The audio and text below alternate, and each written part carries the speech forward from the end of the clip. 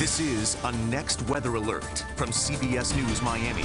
Back now with that weather alert. South Florida under a heat advisory. Taking a live look outside right now. Current temperatures at 90 degrees. Feels much hotter than that. I don't know if there's actually a game at Lone Depot Park, but good thing they have the roof to kind of keep cool there. I think they're on an away series. Yeah, though. they are. Yeah. They are. They're in Seattle. You can tell it's kind of hazy and Yeah. hot. You can just tell the sky. Next, with the Chief Meteorologist, Hurricane Specialist Ivan Cabrera joining us. And man, we're used to hot, but this is a whole nother level. It is a whole other level. In fact, it's a heat advisory that we haven't seen since back in July 2020. So it is a big deal.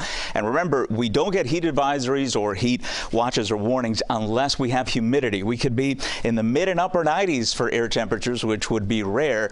But without the humidity, that wouldn't, prompt a heat advisory. It's all about not being able to cool.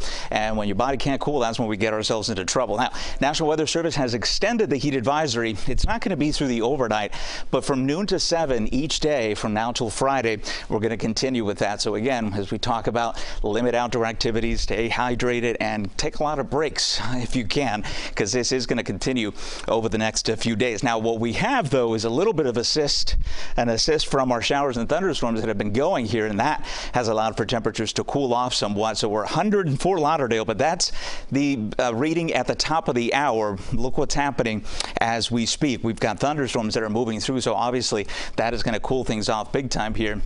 Not just in Fort Lauderdale, but Sunrise as we head into Weston. This little bank of showers here are now seeing some lightning strikes as well. All of this will continue pushing off to the north and east, and then we have this batch as well that is also going in that direction. So our sea breeze helping us out. We have enough low-level moisture. We've been talking about dry air up above, but if you have the sea breeze, which we do every day, and you have enough moisture, we can pop some thunderstorms. There is a list of who is next with this particular cell in Broward, and then following in its footsteps will be this one here. So that's also going to head off to the north and east and likely get you in Fort Lauderdale with some cooling showers. Not severe, so we'll take it. Just keep in mind we do have a few lightning strikes embedded with that rainfall. Quiet for the rest of Miami-Dade. Our computer model doing a perfect job of initializing here, setting up the atmosphere as it is. And so as we push this further into the evening, you'll notice things will continue to kind of weaken, but there are those outflow boundaries that we talk about. So additional showers could develop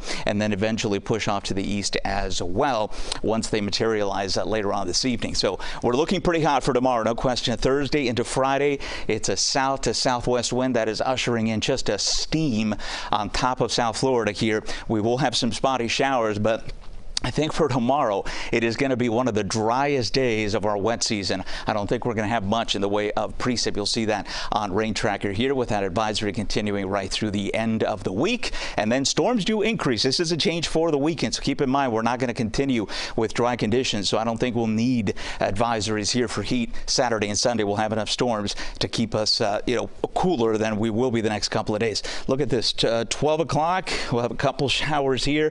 That's about it. That's anemic for Rain Tracker compared to where we've been the last couple of weeks. Next 7 days, always checking the tropics for you, and there's nothing out there to be concerned of right now. There's the forecast for tomorrow.